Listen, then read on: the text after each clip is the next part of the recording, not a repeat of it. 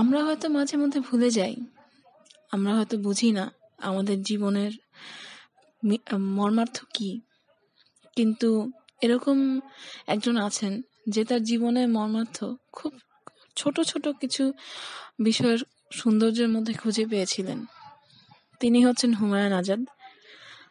তিনি একটি কবিতা লিখে গিয়েছেন, সেটা হচ্ছে আমি সম্ভবত খুব ছোট কিছুর জন্য। লিখেছেন হুমায়ুন আজাদ, আমি সম্ভবত খুব ছোট কিছুর জন্য মারা যাব।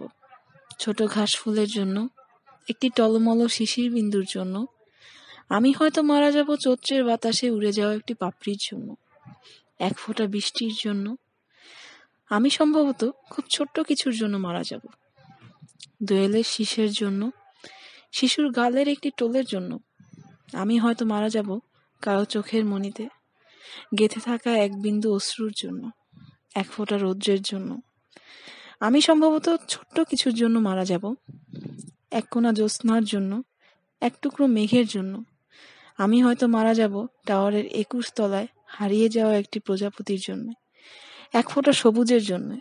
আমি সম্ভবত খুব ছোট্ট কিছুর জন্য মারা যাব, খুব ছোট্ট একটি স্বপ্নের জন্য, খুব ছোট্ট দুঃখের জন্য। আমি হয়তো মারা যাব কারো ঘুমের ভেতরে একটি ছোট দীর্ঘশ্বাসের জন্য, এক ফোঁটা সৌন্দর্যের জন্য।